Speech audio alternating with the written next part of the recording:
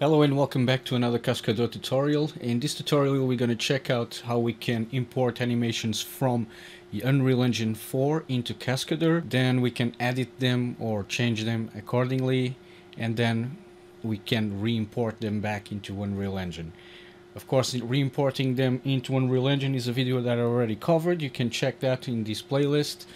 And let's get to it. For example, I can show you right away what we're going to do.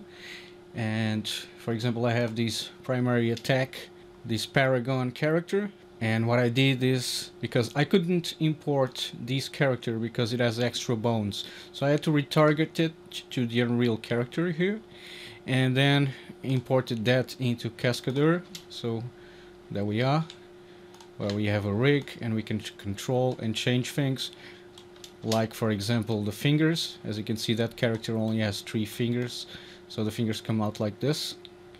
So to fix stuff like that, you can use this system, or to change, for example, the run animation. And as you can see, there's some problems here with this run animation when I imported it, and I'll go through how you can fix that as well. Okay, so the animation I selected for this tutorial is going to be the Grook's character from Paragon Characters, and this is the animation right here. Just simple and fast. Now, the reason why I can't just export this out is because this character has more bones than the... as you can see, there are some bones here that the default mannequin doesn't have. So he has 2 here for the chest, 2 here for the back, then he has these ones for this cloth that he has hanging out. So I can't really just pick this up and select the skeleton like this. So I have to retarget it to the UE4 mannequin first. So if I open up my content browser and I could press Ctrl B, it's going to browse to that file. And I right click on that file and I just go to retarget and duplicate anim assets and retarget. And I'll select the UE4 mannequin skeleton. So if you can't do this, if there's the list doesn't populate here, let me just go back and show you what you can do. If you have to open up the skeleton for this character. So if you press skeleton here and go to the, let me just move my window here, and go to the retarget manager, and if it's the Paragon characters are usually have the Paragon proto retarget, you have to change this to select humanoid rig. Okay, once you do that, that list will populate. Okay, so if I now go back to that list, if I do this, retarget, duplicate, this wouldn't populate if I haven't done that step. So now I have the UE4 mannequin in this project. So if I do a retarget now, I can change the directory here. So right now it's just going to go to game. So I'll leave it at that. Let's retarget. Okay, so now I have this animation here in game. Let me just put this aside and open it. Okay, so now it's retargeted to my UE4 mannequin. Right, easy enough. So if I just pause this and I go to my first frame, clicking this button to front. Now I could just export this as is and then try to open it in Cascadeur, but most of the time that creates problems, like I showed you in the beginning of the video, like in this third-person idle. You can see that his arm is down here, his shoulder is popped off the socket, his left hand is out of place, and things like this can happen. So to avoid things like this to happen, we're gonna record this animation. So if I go to the first frame here and I press record and I choose a place for my animation, I'll just choose this, I'll just call it attack uppercase, and can be in the content, that's fine. Say okay. Now it's recording. I have to press pause to unpause it because I had it paused, and then stop. Okay, so now I have a new animation. If I go back to my content browser, I have this attack animation we just recorded. Okay, so if I open that up, I'm gonna press Control Shift S just to save everything, and you can see that my animation starts there. Now I don't need these morphs. I'm not gonna export them anyway, but just in case, I'll remove all curves here, and I'm looking for when the animation starts. It starts around here, So if I control and use my mouse wheel, I can zoom in on that. Okay, and now using the to next, I'll see where my character starts moving. It starts moving there, so I'll come back here. And sometimes UE4 crashes, so make sure you save everything at this point. So right click and say remove from frame 0 to this frame where I'm at. Okay, so let's do that. Let's see if it doesn't crash. No, it didn't. That's fine. Okay, probably because I saved it. Let's see where the animation ends. So the animation ends there and it restarts again. I'll add a few frames because I can't really tell where it repeats, because this is a repeating animation. It can be looped. So I'll go a bit further, and here I'll say remove from this frame up to the last frame. So let's do that. Boom. Yeah, there's a little repeat. We can fix that in Cascadeur.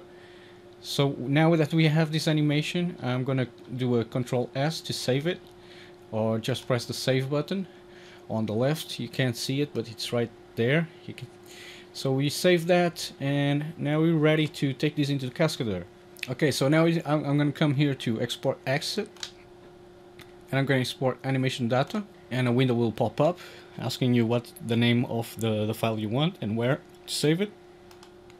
So press save, and I've been experimenting with different settings, and the ones that I've found that work best is this. Now force x-axis, I tried this before, hoping that the character would pop up standing up, but it doesn't. Now everything else is unticked apart from export local time and export preview mesh. Why am I doing this? We'll see once we get to Cascadeur. So let's just export it as is. Okay, now that's all we need to do here in Unreal. In Cascadeur, let's do a new scene. Okay, empty scene.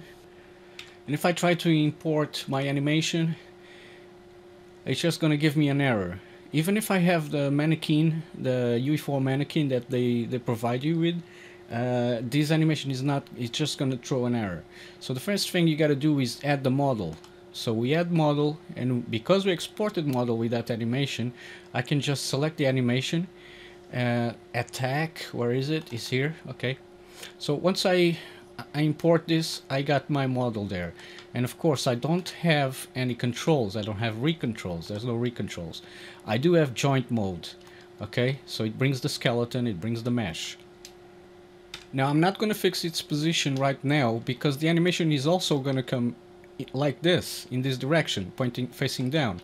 So first what I'm going to do is I'm going to import now the animation. So import the same file as animation. Attack. Okay, now we have that attack right here. Okay, there's some root movement right there, but I believe this is part of this animation. Now that we have all this in place, I can just select this, and if I press this button here, I'll just see. Notice I selected all the frames. Okay, selecting all the frames. I'll press this button here so that I can edit all the frames at the same time. I'll select the skeleton. Remember, we're in skeleton mode.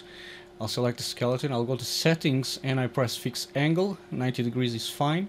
So if I press E now to rotate, I'll rotate them like that to the proper position. And now I have the animation going on right there. Okay, so if I play.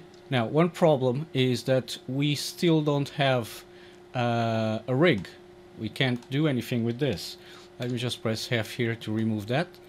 Okay, so we don't have a rig. But remember, on the last episode, working with two characters, I told you how you can import rigs and where you can find this file. I'll leave a link in the description below. So you'll open up this file that I'll provide down, and once you open this, import rig, import this rig, you should have now a rig that you can control. And you can see that here is where the animation starts repeating. Really easy to see here in Cascadeur, so I'm just going to remove those frames. Okay, brilliant. And now we can fix the ends. And while we're here at it, I can show you how you can fix the ends. Like, Cascadeur is still developing, so we don't have too many features, but we can work around them. For example, I have a file here, if I open it up, which is called end poses. So if I open this file up, notice that I have different end poses in different frames here. Okay, and these are the only three that I created now. One for a gun, closed hands. Okay, so let's say I use this pose.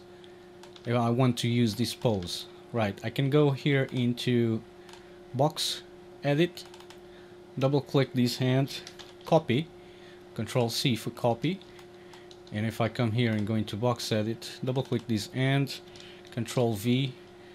Oh, and I'm pasting the position in everything, because here in the settings the copier has everything selected, position, rotate, blah blah. If I choose local, yeah, sometimes, okay, if I use relative, I believe it will work. Okay, and it worked.